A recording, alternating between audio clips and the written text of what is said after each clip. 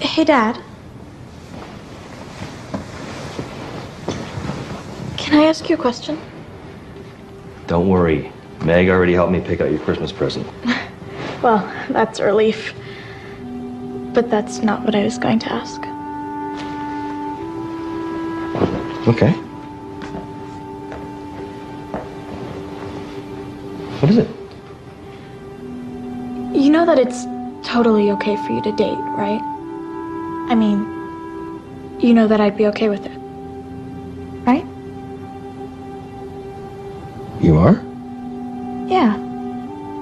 I just want you to be happy.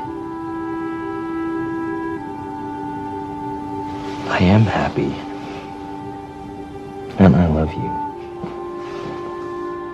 I love you too. No, Dad, you are. And Lizzie is too. What's going on?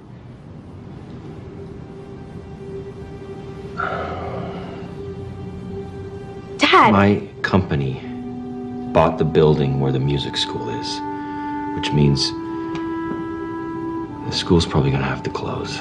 What?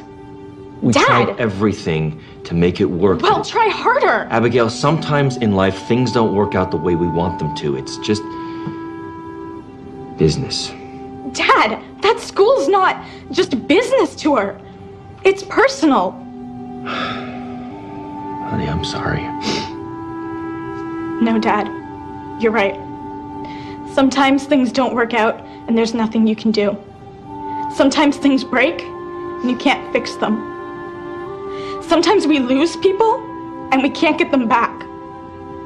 But you can get her back. You can fix this. So fix it. How do you do that? Do what? Always know what Dad wants before he knows he wants it. Being psychic was part of the job description.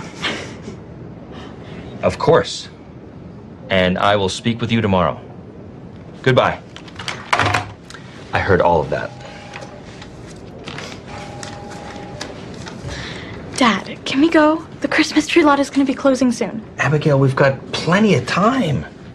But what if we're late? Well, we'll get a Christmas tree tomorrow. That's what you said yesterday. I did? Huh. So much for the Father of the Year award, huh? It is at risk, yes.